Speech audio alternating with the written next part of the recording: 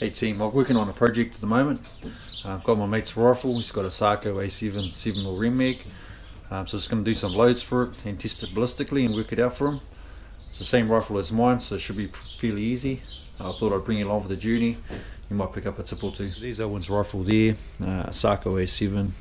It's got a scope on it, Leupold VX6, and he's also got a Harris bipod on it.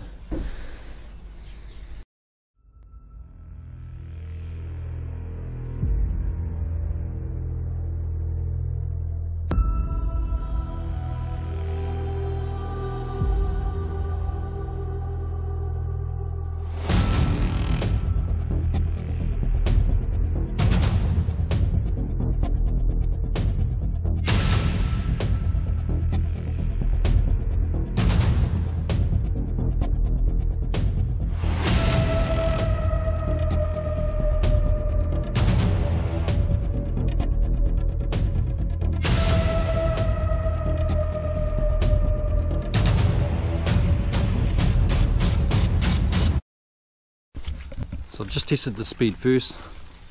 Some of you might think I'm doing that backwards, but I'm a believer of copper fouling. So I wanted to put some fouling through the barrel first. Just going to put a couple of targets up now. Hopefully get some good grouping. And that'll save me tweaking with the recipe. See how we get on. We've got Owen's rifle to group. We've got two shots in the one hole and one down here. So I've just dropped it down one click to 0 at 100 meters. So it's pretty happy with that. Oh, we made it up here. We've got our gong set up. You probably won't be able to see, there's one over there, another one down there, another one further up. The furthest one I think is about a K. So Owen's all excited for validating his drop chart. I'm quite keen to see his ballistic app. Weather's not looking the flashiest, so we're just going to try and get out there, get it done before the rain kicks in. Looks like it's not too far away, but we'll get into it. I'm just here trying to figure out Owen's drop chart. You punch in the yards up here, and then you push calculate, and it comes up with your calculation.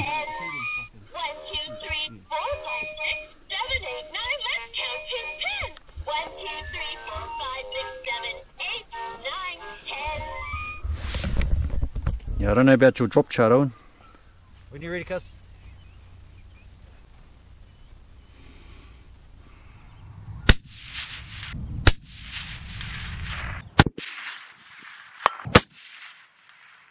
Hit?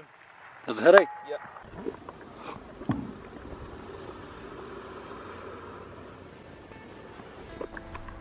So that's the validation done on Owen's new scope, his VX3. It was slightly different to the VX6, so lucky we went to check it and make sure.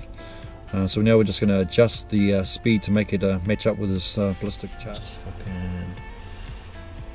So that's the MOA 13.69. So to change the speed to 270.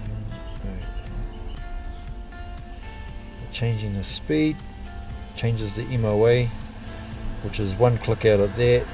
And if we do the far distance was 765 yards, 18 point, that's one click out as well, so it's pretty much as close as we're going to get it, I think. So that's Owen pretty much sorted. Just to recap on what we did.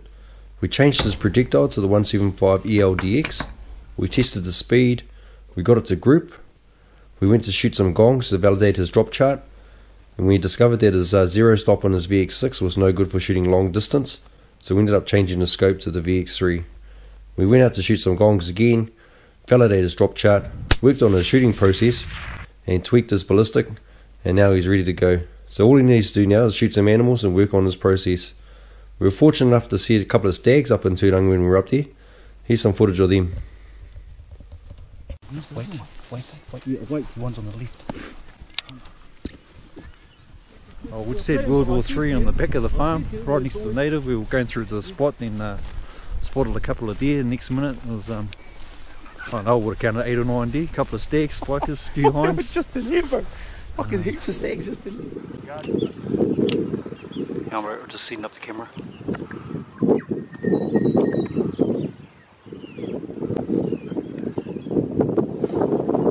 That's a nice one. Hold on, hold on. Okay, pull one over to the right of them.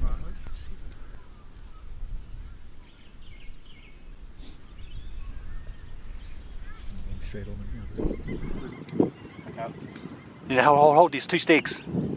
These 2 stakes. No, just take that one. Okay, take it then. Ready? One. Oh. Being late in the season, I was surprised to hear a stag roaring. I wanted to test my stalking abilities and here's some footage of that.